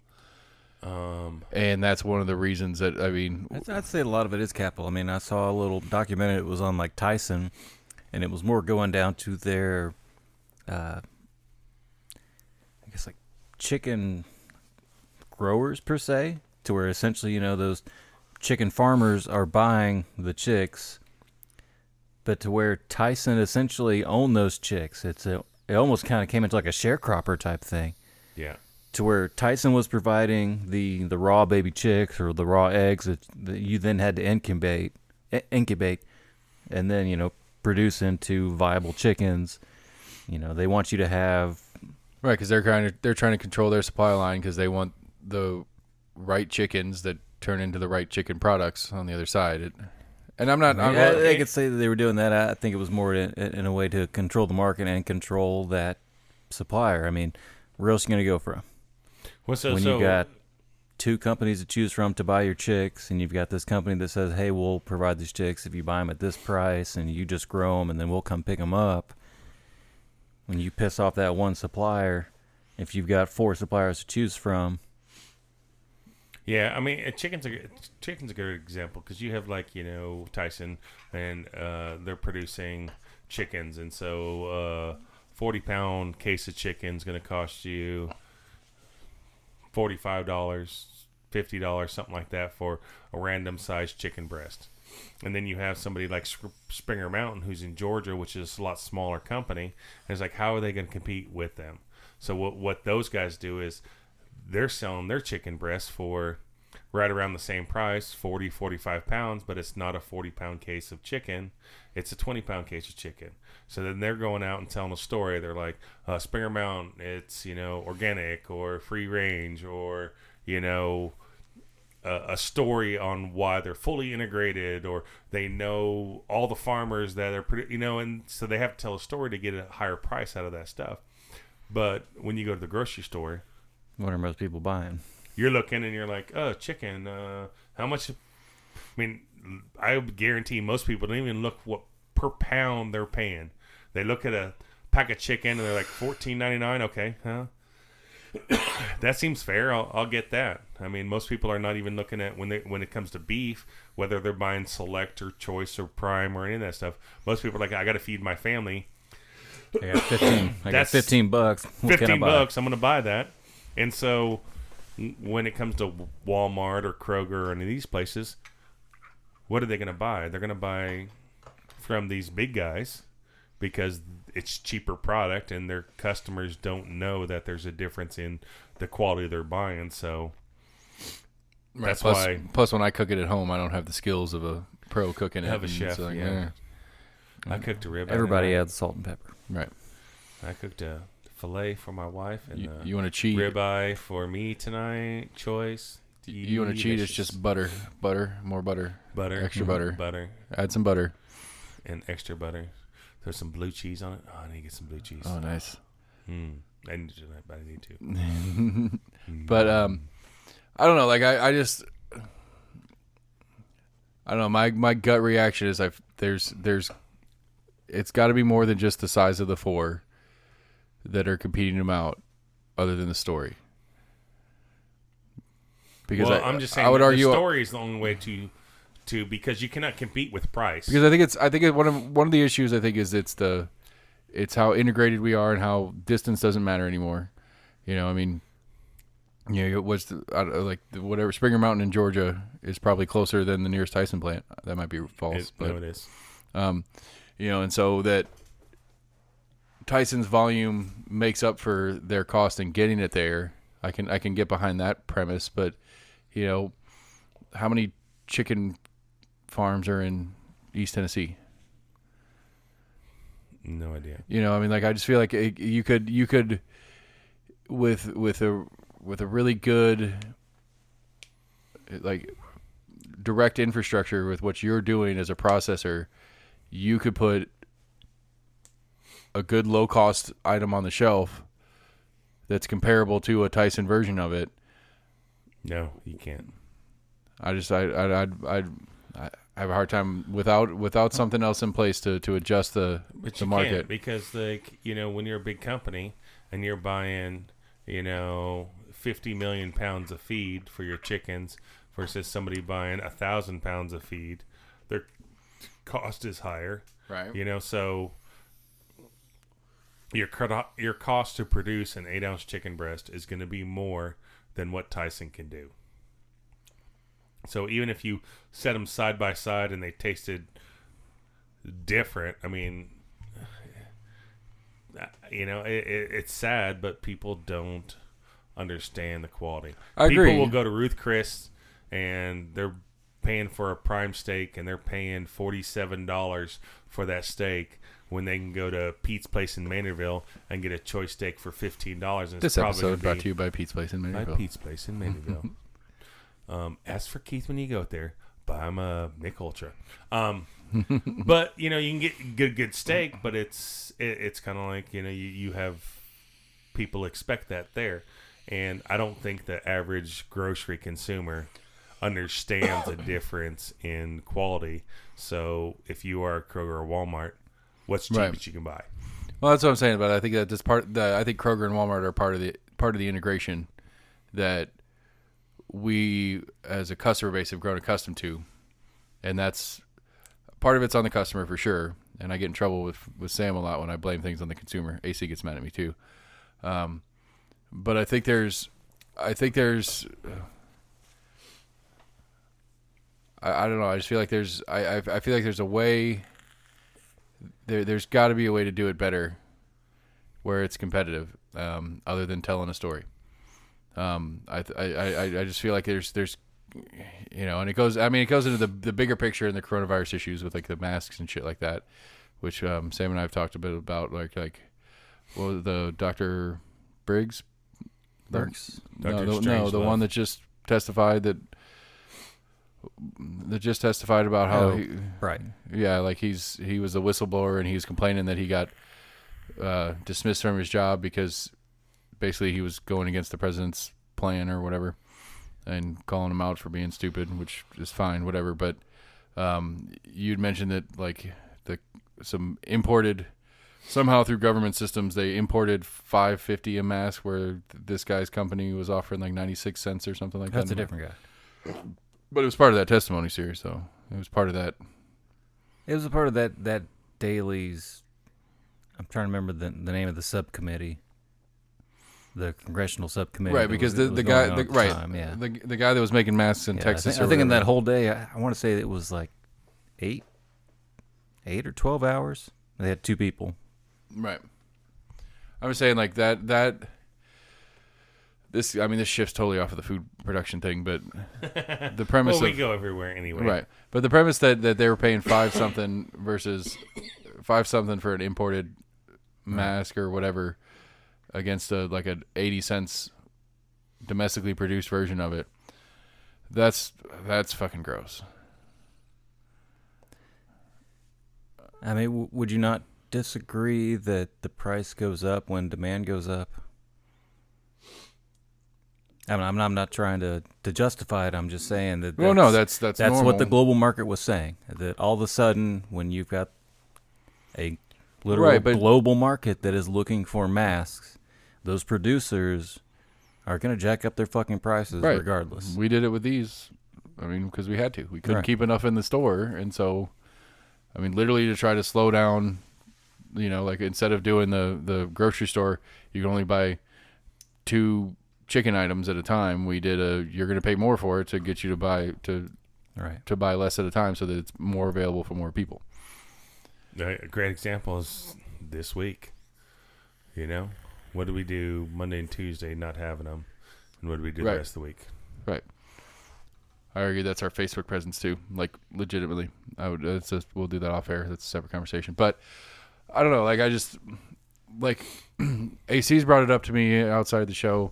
Sam and I have talked about it a little bit. I don't know that Max and I have ever really discussed it, but this globalization issue of we're in the middle of this pandemic and shit's getting sideways and nobody can get a fucking mask. Whether the CDC tells us we should or shouldn't have one, they'll change their mind tomorrow. We'll figure it out. Whether anybody should or shouldn't have a mask, and people are clamoring to get them, and China just stops shipping for a little bit and keeps them in-house because they need them. And we're freaking out about it, which is fair. And so everybody, we're on the Buy American kick again, which we've done a couple times in my lifetime at least. I remember it's like, oh, Buy American, and it's like look for the flag on your thing, and it's like, okay, that's cool. I'm totally down with that. But when it gets into the big, super complex, thank you, AC, how super complex it is and the way things are is you have to make it. It has there is a reason why U.S. products are not competitive pricing generally. There's a reason why U.S. products do not compete on the world stage when we produce things other than content. Content-wise, we rule the planet. Our movies, our TV shows, worldwide. I mean, we steal all sorts of shit from the UK, but like Hollywood is like the number one exporter of the United States as far as actual earning. And foreign cars would be a lot more expensive. I mean, would be a lot cheaper than what we buy them here, but we have taxes on those companies that import these cars to make them more... Right, to try to give our cars a chance to compete. Exactly. And that, to me, that's I'm sure there's economists out there that have tackled the issue, and I probably should find some and read them. But, I mean, like, there's something inherent in the United States system that effectively costs us out of competing on a world stage in production. And if we're going to sit here and go buy American, it's like, same thing with the chicken thing. At some point, there's a line when I'm going shopping for whatever the fucking thing I'm going shopping for. It's like, I can't pay that much. I'm not willing to pay that much. If they're comparable products, but I mean, if it's comparable in price, the U.S. product usually doesn't compare in quality, or the U.S. product that compares in quality is significantly more expensive. And that's just that is reality with most of the market right now. And it's like, I would be more than happy to try to put forth effort to buying American-made goods. But for fuck's sake, how can justify why it's more expensive, and help me figure out why it is that way and what we can do to fix that? Because it's labor pricing. It's not logistics. Because if we can fucking ship a iPhone from China all the way here and be cheaper than some U.S. phone manufacturer that makes it next door, it's not the logistics that are the problem. What is the problem that makes this shit so much more expensive? Why is it so much more expensive to make things in the United States? I did hear something mentioned as far as like with the mask, with the gentleman that was testifying before Congress the other day. That kind of surprised me when he was talking So about... polite gentleman. The gentleman that was testifying before Congress. That motherfucker. I try to be respectful when I can. There's something that kind of surprised me when he was talking about the availability and, I guess, production of a mask. He was a local based out of Texas, but he was a mass producer that was making, I think, either surgical grade or N95 grade. I'm not exactly sure which one, probably both. But he was saying that about half of the market came from China. Where would you guys guess the other half came from? India. Mexico. Which is a lot closer than China. Right. But he was kind of saying, it was more when he was testifying more about I guess he'd been pushing the American government for trying to bring some of manufacturing back to the U.S. in the case of pandemics. So he'd been doing this. I think he said he'd been trying to lobby for that for the past 13 years when we've gone through 2 or 3 other semi-world pandemics. Saying that, hey, if this shit ever happens again, we're gonna need fucking masks. I mean, and we're I agree. not producing them here in the U.S., and that could be a major problem when we go to try to source these. Right, I agree. That's for national defense purposes, for our United States best interest. It is a problem to have to import all these things, but it doesn't change my question. Why? Why is it China and Mexico? They kind of talked about that, and it was, I guess, it's more than that. With the whole buying not. from America, he was saying that he's talked to some hospitals. I guess some of his major suppliers are some of the local Texas hospitals in his area. He was saying, they've had, and other hospitals that he's talked to have said, hey, yes, we do want to buy more American, but for the price, we're still going to buy from China. And it all comes they can down to a produce it budget. cheaper. They can do it cheaper. Exactly. And that's what it comes down to. I mean, we were talking about consumers. I mean, it all comes down to the person that's having to buy that, and they're looking. They've got a budget.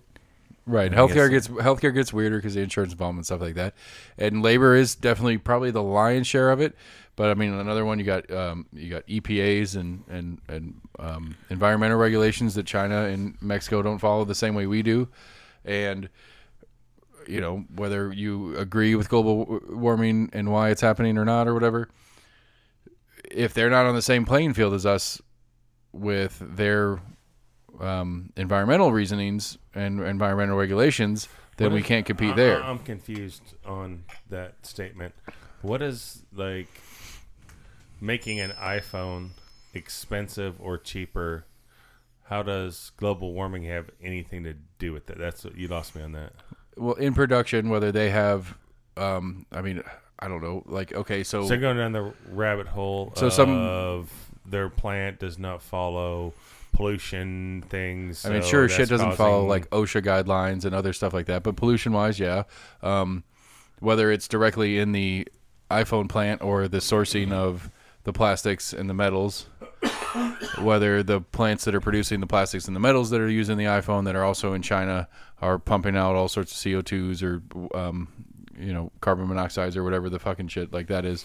I mean, it goes all the way down the supply chain. Wherever they're sourcing their base products to make the final iPhone isn't following the EPA regulations that are required here. It's not like we're shipping them all the. I mean, we do on some. We do some in some of the food processing stuff. We like ship animals over there. They process them and ship them back sometimes. Not as often, but we sell a lot of. I don't know. That's not the point. My point being, staying on the iPhone one, is that they don't have the same employee regulations. They don't have the same cost of employees for sure. They don't have the same environmental regulations. They don't have all the. I mean, there's a whole mountain of shit that they don't have the same animal that we have to deal with here. Which is, again, that's the main reason why it's more expensive here. And I get that, but the solution being, we cut all the regulations out of the way, which my libertarian brain says yes to.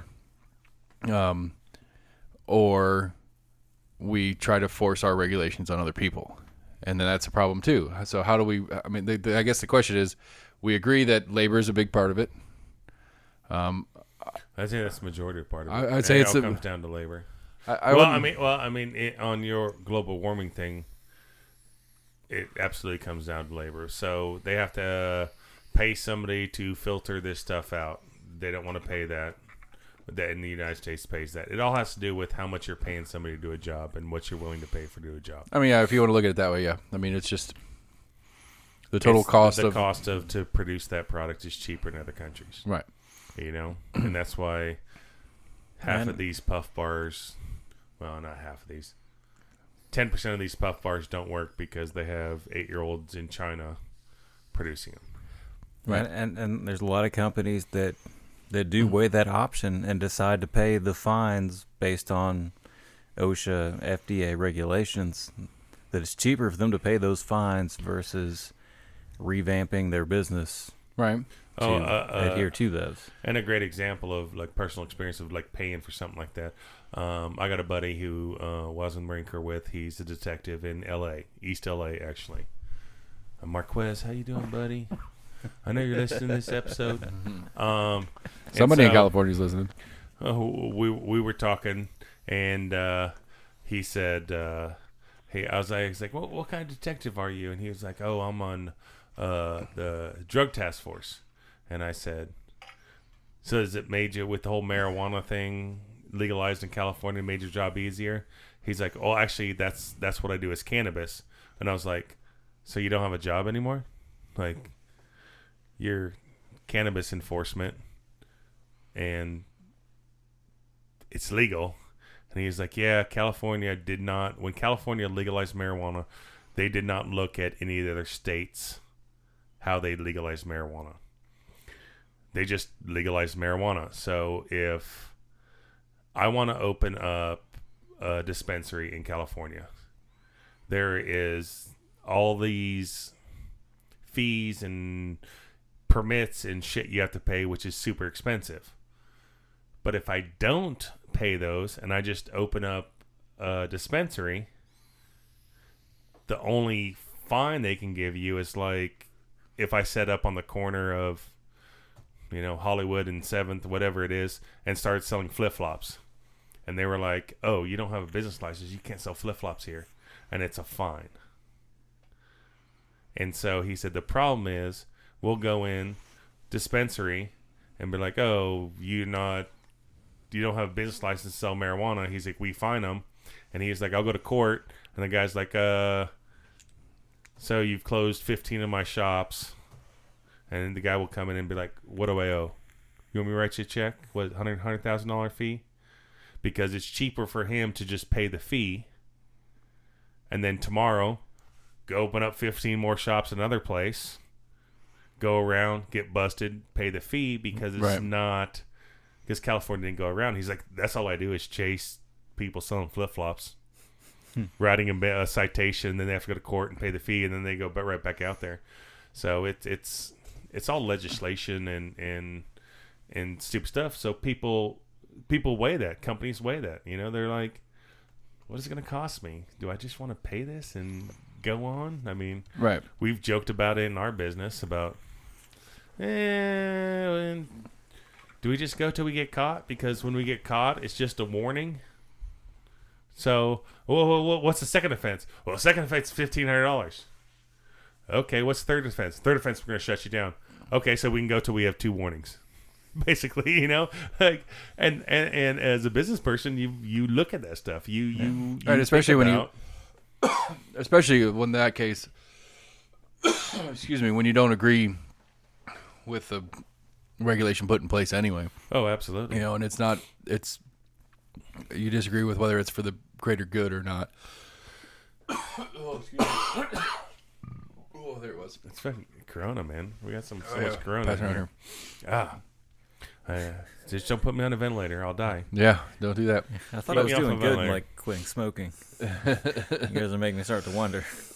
It's that kind bud he's been smoking. Mine's alcohol related, but alcohol. But no, I mean, again, it's like, okay, so we seem to have a consensus on what the issue is, but what do we do about it? I mean, what is logically done about it, other than trying to trot around the world, which we already try to do as a nation in our implementing our standards on other people. I mean, short of like saying, Apple, you have to enforce in another country our employment laws on your company. It's not gonna happen. And I know, and it's just like so. I think we tried to do that when there was the whole big thing with Kathy Lee and sweatshops in Southeast Asia. Right. Where I think somehow, I don't know if it was more of those companies trying to say that, hey, if you're going to be a sweatshop, we're not going to buy from you. I don't know if that was the kind of clout we held over them. I mean, I think a lot of that was just like the public awareness of it, which I think that animal is that ship has sailed, for lack of a better word, is because, I mean, it is well known. I don't know if you guys know this one, but like I can't remember the factory. Still going on. It's just pushed to the back of everybody else's mind at this point. I don't think. I mean, I don't know if the I can't remember. There's a name, like it's the company that Apple contracts their phone manufacturing to. Like all of their windows have netting outside of it because people keep trying to jump out their fucking windows while they're working. I've heard that shit. That is real? Snope it. Why? We don't believe in Snopes anyway. No, that is real. They do that. They've had so many people trying to kill themselves while working at the Apple factory, and it persists to this day. But they put fucking nets up so you just get tangled up, and I don't know if you get fired. I don't know what happens to you if you try to kill yourself at work and fail. But I mean, you're alive. You're fired. What do you? I mean, and it's a fairly well known thing. But yet at this table, there's 3 iPhones. Well, do they give them like? Oh, that's China. I was gonna say Japan. In Japan, they just give them directions to the Suicide Forest. Right. Yeah, creepy. But I mean, like, so but even if the United States said, okay, oh hey Apple, you can't be making iPhones. If you're gonna make iPhones in sweatshops, they can't be sold in the United States. Well, see, that goes. What would happen? That goes to me. We'd all go to DHgate and buy our fucking iPhones over there, like right. There'd be a workaround on it, and then not paying taxes, like. Right. But like, and that goes to my argument where I will blame a consumer. We as a consumer are comfortable with that idea, whether you think about it or not. I own an iPhone, and I'm comfortable with the idea that most of the people that built my iPhone have tried to kill themselves while they're at work. Well, it's. I don't know if it's. I don't know if most of the people, some of the people. Is it you're comfortable with, or it's like you can't do anything about it? You know, I mean, I could not buy an iPhone. I could find some U.S. phone manufacturer which doesn't exist because they can't compete functionally or quality. We're spoiled then, and we want it, and so we just turn a blind eye. I mean, I think it's the same thing with the chicken. I mean, it's the same thing with our chicken conversation. I mean, I think part of that onus is on us. Is we aren't willing to pay more, or we are not willing as a society to do the things to make it competitive to buy something here. Yeah, I mean, there are videos that have come out showing the horrendous, chicken growing. I mean, everybody wants a large chicken breast. When you try to picture those large chicken breasts on an actual chicken walking around, I have chickens. That chicken looks fucking fucked up. And a lot of people think it's hormones. I mean, since the 1970s, it's been illegal to use hormones in chicken. And Purdue, oh my God, Purdue, their marketing team, whoever does their fucking marketing team, they need to give them motherfuckers a raise. Because about 2-3 years ago, Purdue came out and they were like, hormone-free chicken. Right. That's been a rule for a long time. Since the 70s, you've not been allowed to put hormones in chicken. It's United States, no hormones. But they came out with this whole marketing thing, hormone-free chicken. And everyone's like, oh my God, I got to get Purdue chicken because all chicken's hormone-free.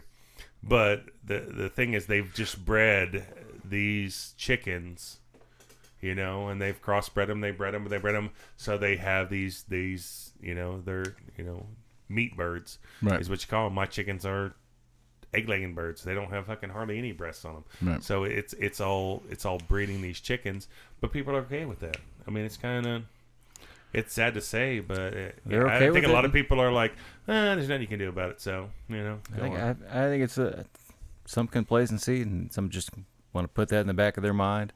I mean, there was a big uproar with meat when some of those videos came out, and I think there's been, the anti-gag laws that have come out of private investigators of people. Yeah. Well, it's just like the was it pink slime that chicken tenders were made of, and it's like whatever. But I was, for the longest time, I was an anti-organic, like organic chicken, organic beef, organic vegetables. Like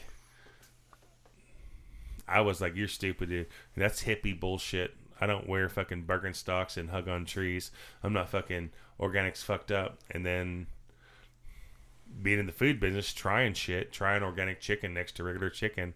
And if you eat an organic chicken breast next to a Tyson chicken breast, the funny thing is everybody is like, it tastes like chicken. Well, it's all chicken, but it tastes like chicken. Chicken, grocery store chicken does not taste like chicken. Right. And when you have an organic breast, you're like, fuck, this tastes like chicken. And so it's funny and doing organic, and we've been doing our garden's organic. We're doing a lot of stuff that's organic, and it's crazy that the quality of product you get out by not using chemicals and shit like that is pretty damn good. Nice. I've been turned in.